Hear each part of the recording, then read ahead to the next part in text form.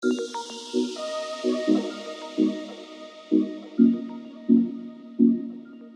focused and energized using G Fuel. You can use the discount code OGXRAYZ to get 10% off your entire order. Yo, what's up guys? It's X here. Welcome back to another Call of Duty Black Ops 3 video. Now, what I have for you guys today is going to be talking about hashtag Black Market Blackout. And for you guys that don't know, most of you guys probably know about this, but basically it is a movement going on. A bunch of YouTubers support it. Other YouTubers are against it. Basically, the movement is don't buy any COD points from April 1st all the way to June 30th. So don't buy anything until July 1st. Now, apart from that, another one of the stipulations was that you needed to not promote that content. Don't promote the new weapons, anything new in supply drops if you're a YouTube content creator. I also just saw a video recently of White Boy 7th Street just going in and just making a whole bunch of claims about Prestigious Key. Now, I don't really know Prestigious Key personally, but I do know that he's a stand-up guy. I know that he tries to do the right thing all the time. And, you know, he did make a video about Black Market Blackout. He ended up kind of really thinking about it and thinking how at the end of the day it was probably gonna hurt more than it did help. Now here's my stance on the whole situation. I would prefer not to buy any more COD points, but I'm also not the kind of guy who wants to make Call of Duty and Activision and Treyarch fail just because something isn't going the way we want it to go. I was one of the first people to make a video talking about supply drops and how crap they are, the earn rate, and it just fed up with that whole system. But I also understand that Activision is a business and they need to make money. They're about the bottom line. They're about the bank account and the money, and you know, it goes with the territory. If I had a business, I would want to make as much money as I could, but I would also want to be reasonable and fair.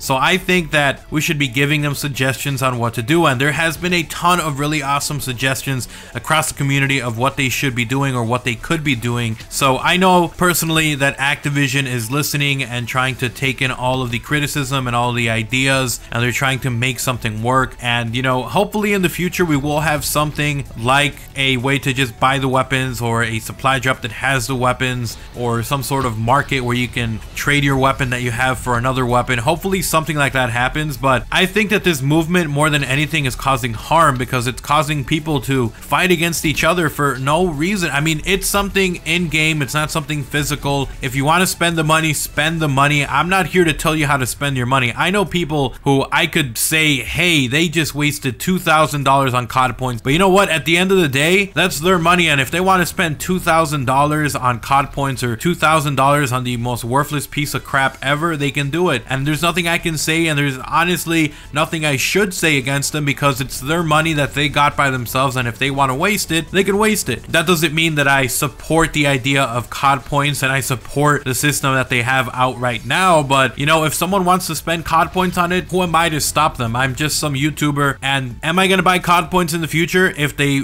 change the system around and it's more fair? Then maybe I will, but as of right now, I'm not buying any COD points. If I upload content, which I will be uploading content on the new weapons, it's going to be people who let me use their gameplay, or me using an account that has a gameplay, or I'll make videos like I've done before where I show you guys how to use the weapons without having to pay COD points offline just for fun. So I'll continue to do that, but as far as buying COD points and promoting the idea of buying COD points, I won't be doing that. But again, I'm not going to be here and say that someone's dumb or someone's stupid, or that someone, in the words of White Boy 7th Street, loves the COD cock. I'm not gonna say that because it's not really fair to anyone to say that when you have a difference in opinion. Like, you shouldn't be calling someone out because they changed their mind or because they have a different opinion from you. I mean, it's causing a civil war, and it really shouldn't do that. We should be working as a community and respecting each other as a community and as gamers, not trying to bash on others because they don't want to join a movement that, quite frankly, might do more harm than good. So there we go. That's my opinion on Black Market Blackout. I won't be buying COD points unless the system is a little bit more fair, and I know that Treyarch is doing the best they can to work around this and make this as fair as possible while still trying to make this something that Activision would approve. So we have to understand both sides of this story. Thank you guys so much for watching the video. If you enjoyed it,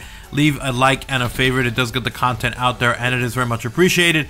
And if you are new, if you want to see more content like this in the future, you already know I'm going to be posting a ton of Call of Duty Black Ops 3, zombies, news, multiplayer, and COD 2016, so make sure to subscribe. If you guys want to keep talking Black Market Blackout or anything, Twitter is the best place to do so. Go ahead and follow me over there, along with Instagram and Facebook, and I'll see you guys next time. I'm out. Peace.